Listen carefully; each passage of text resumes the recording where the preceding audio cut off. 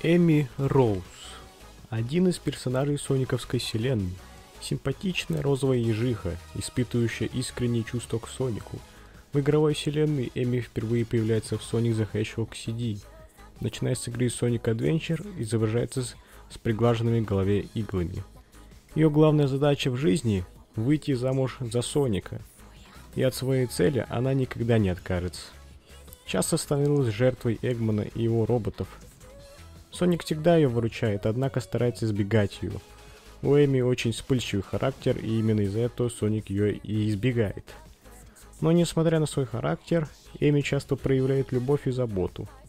Во многих играх Эми использует молот Piko-Piko Hammer. Впервые молот у Эми появляется в Sonic the Fighters.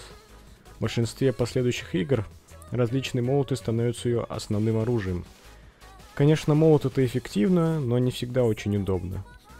Так в играх Sonic Adventure и Sonic Advance приходится не напрыгивать на врагов, а подходить к ним почти вплотную, чтобы нанести удар молотом, что может быть непривычным для игроков. В результате мы часто теряем драгоценные кольца, но зато с помощью своего молота Эми может высоко и далеко подпрыгнуть. А в Sonic Heroes Эми свой молот почти не использует, но с его помощью может создавать ураган. В Sonic Chronicles The Dark Brotherhood Эми с помощью молота может пробивать некоторые виды блоков, преграждающих проход на уровне. Некоторые из этих блоков может разбить только одна. В Sonic CD Эми появляется впервые. Сначала ее можно увидеть в конце первого акта Pelma 3 Panic в настоящем. В начале уровня Collision Chaos ее похищает Metal Sonic. Соник спасает ее в конце Stardust Speedway, обогнав Metal Соника. В Sonic the Fighters Эми одна из играбельных персонажей и противник на уровне Flying Carpet. Здесь у нее впервые появляется молот Piko-Piko Hammer. В Sonic R Эми играбельный персонаж, в отличие от многих других персонажей, кроме Эгмана. Эми в этой игре передвигается на машине. В Sonic Adventure Эми один из 6 играбельных персонажей в игре. По этой игре она живет в городе Station Square. В Sonic Adventure 2 Эми не является играбельным персонажем, но присутствует в сюжете. В конце игры, именно благодаря ей, Шэдоу вспоминает настоящую просьбу Марии.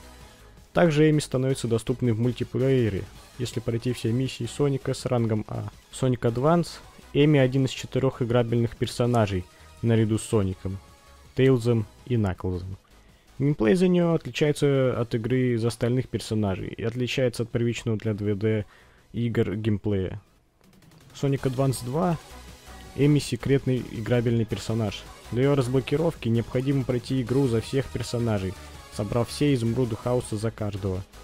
Здесь геймплей за нее более близок к геймплею за других персонажей. За нее не обязательно собирать все изумруды хаоса, так как это ничего не даст. В Sonic Heroes Эми возглавляет команду Эми Роуз, в которую входят Крим и Биг. Сама Эми является быстрым персонажем команды. В Sonic Battle Эми появляется в качестве одного из основных играбельных персонажей. По этой игре она живет в Централ Сити и по сюжету пытается усыновить Эмерла. Ее комната – одно из полей битвы в игре. В Sonic Advance 3 Эми один из 5 доступных играбельных персонажей. Для ее разблокировки нужно победить Гемерла на 3-м акте зоны Toy Kingdom Соником в качестве первого игрока. В дуэте с Соником она образует команду Lovely Couple, а в дуэте с Крим – Team Jubilee. В Sonic Rush у Эми незначительная роль в сюжете, где она считает Блейз своей конкуренткой.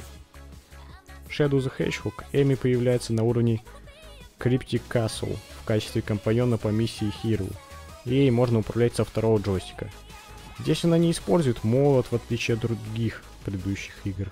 В Sonic the Hedgehog 2006 года Сильвер встречает Эми, вернувшись во времена Соника.